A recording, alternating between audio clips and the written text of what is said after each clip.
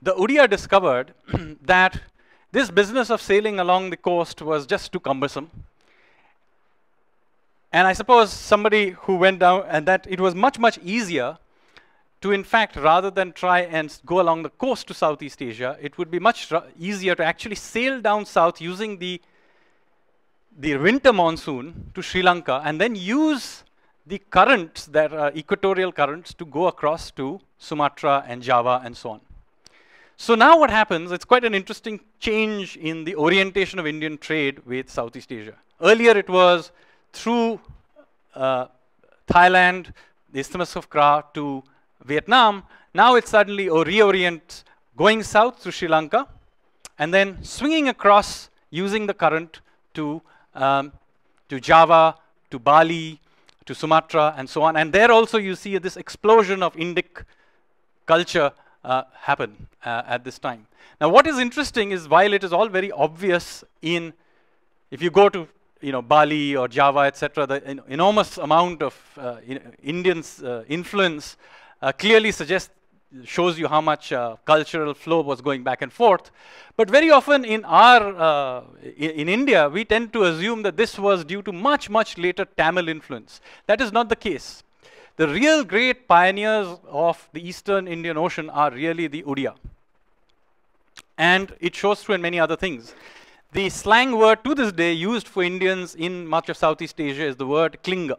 Of course, now it has a slightly derogatory meaning, but the word klinga or kalinga, obviously derived from Kalinga, is the slang word used or the word used for Indians. The word for west in all Malay languages is Bharat. So you can see that there is clearly memory on the Indonesian side about why they have even named their country after India.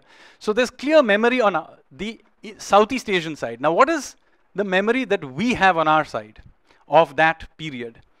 And interestingly, it actually lives very much in many, many ways, which till very recently, even though it was right in front of our eyes, we didn't fully appreciate.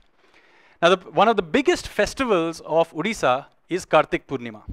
Now, what happens in Kartik Purnima? In Kartik Purnima, basically, when the Purnima happens, you're supposed to get up before sunrise, and particularly the women and children are supposed to go to the river or sea or water body and put a small boat with a diya in it into the river or water body. Now, what is the significance of this? The significance of this is the following. You see, around about Kartik Purnima, what happens? The winds change. They stop flowing from south to north and begin blowing from north to south. So what is going on? So basically, this is the point at which the Odia sailors used to go off on their voyage. So that was basically what are they doing? The family is saying goodbye to the sailors and the merchants as they are setting sail. And about at the same time in Cuttack, even today, there is a fair called Bali Yatra, which literally means the journey to Bali. Just think about this. This is real civilizational memory right in front of our face. And I have witnessed this myself a couple of years ago. I went and witnessed a fascinating event on the beach in Konarak. They in fact do these plays, and there's a story of Tapoi. Those of you who are Odia may know this story.